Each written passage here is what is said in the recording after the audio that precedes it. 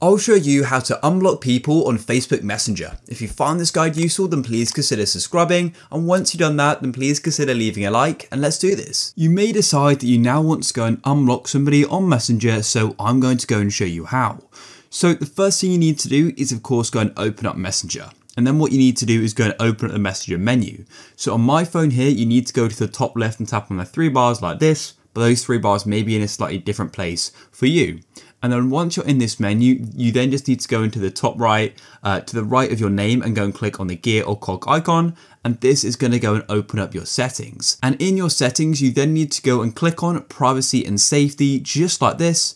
And in here, now what you need to do is go down to who could reach you. And as you can see, there's a section called blocked accounts.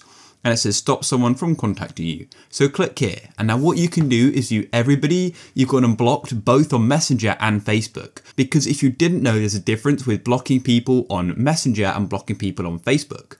For example, this person here at the top, Rob Tucker, I've just gone and blocked on Messenger. So as you can see, when I click on it, it says unblock messages and calls, but then it says block on Facebook.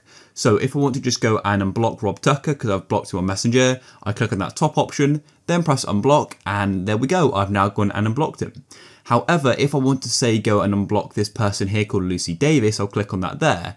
As you can see, I've actually blocked this person on Facebook. So I need to go and press unblock on Facebook and then press unblock again. And then after I've unblocked them on Facebook, I can then go and start messaging them again. So that's it, guys. Now you can go and message that person that you've gone and unblocked. If you found this useful, please consider leaving a like. Peace.